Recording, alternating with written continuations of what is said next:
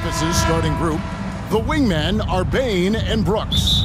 Adams is the pivot for him with Jackson Jr. at the 4. And it's Morant in at the point. And for Indiana, they've got Tyrese Haliburton. Smith is out there to Turner. Then there's Buddy Hield.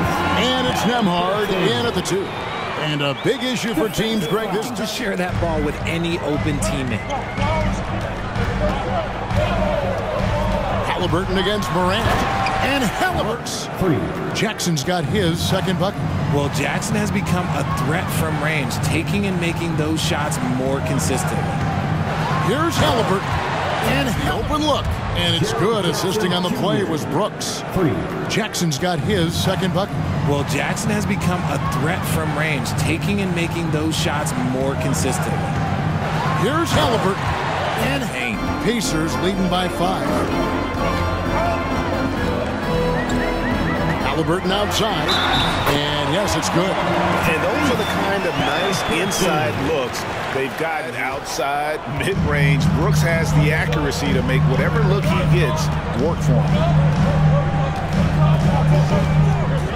17-foot shot on the way, and he knocks down the jumper. They are losing because he is struggling so bad, and he has not looked comfortable all game.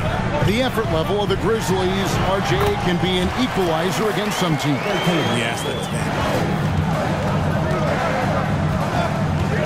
Haliburton against Morant. And Haliburton slams it in. And once Haliburton hits his stride, there's just very Hall of Famer David Aldridge. David. Hey, Kevin, I heard Rick Carlisle during that last break talking with the team.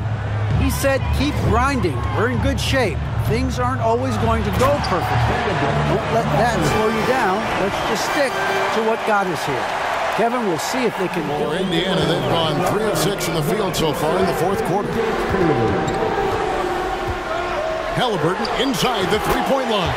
The good-looking shot from the wing. Haliburton against Morant. Here's Mathurin. Back to Haliburton. Pocket 6. Good. Washington now. Morris, left side. Launches it. Oh, clanks that one. He's 0 for 1 to start. Haliburton outside. Gets his second attempt to go. Here's Mathurin. Pounded by Beal. Haliburton against Morris. Shot from 16, and he wills that one. He's been just a little off the mark tonight. Really the story of the game so far. So far, rebounding has been a big factor tonight. Yep, and they've simply shown more aggressiveness, guys. More desire to secure the ball. For Indiana, they're shooting the ball incredibly well tonight. 73% from the floor. Haliburton on the attack. Yep, count it. And the Pacers lead by 14. This is what winning is all about. Playing your best. With space along the perimeter and shooting the ball with confidence, and he's got great range, too. Here's Haliburton. Up again. They really came in with the right mindset today. I can guarantee you their flight home will be filled with some... And it's going to be the Pacers off the tip. Let's check out Indiana's starting lineup. They've got Turner. Smith is out there with Buddy Hield. Then there's Turner. He's a strong finisher, huh? The Pacers have gone 2 for 5 here in the first. Three-pointer, Haliburton. An absolute bomb from trading threes back and forth. Well, that three-point shot just gives you so much room to operate on the offensive end. Drills it from deep. This guy shot from his favorite spot. That is one he'd like to have back. Back to Haliburton.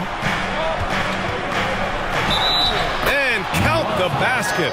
He was fouled, and he's going to the line for one more. Very aggressive.